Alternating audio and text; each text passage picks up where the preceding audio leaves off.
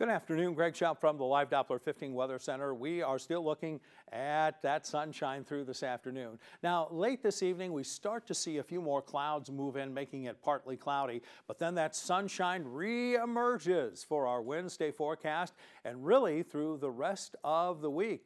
Only real problem, and I wouldn't call it a problem today, going to be those southwest winds gusting up to about 20 miles per hour, but that is one of the factors that's bringing those temperatures up this afternoon. So we'll see a high of 75, and then the big change comes as we head towards Saturday, high of 75, and then temperatures will fall into the 50s with some of those showers and thunderstorms late Saturday and into Sunday morning. So we are going to look for a much cooler forecast as we head into next week, but we've got a string of temperatures that are very warm for this time of year.